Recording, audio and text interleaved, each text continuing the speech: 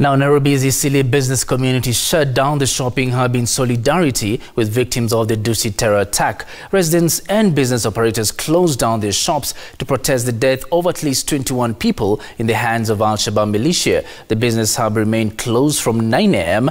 to 10 a.m. in the morning in remembrance of victims of that attack that happened on Tuesday at Nairobi's 14 Riverside Drive.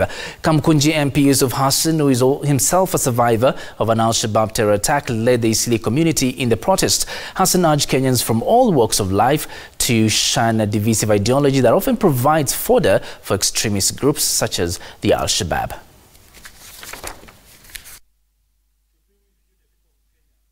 Eastleigh community, Eastleigh business hub, Eastleigh religious leaders, Eastleigh Residents Association, and they had decided today to come out, have a shutdown in solidarity with all the people of Kenya who have been affected by the recent attack.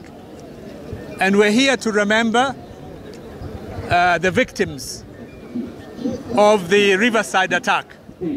Hundreds of thousands of people come here every day to do their shopping. And for the business people to decide that they want to close the shops is a huge symbolic gesture in condemnation of the Riverside attacks.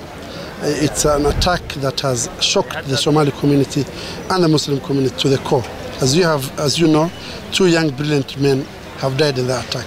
So we are condemning the attack, and we're in support and in solidarity with all Kenyans and all the victims of the terror attack, their families and friends.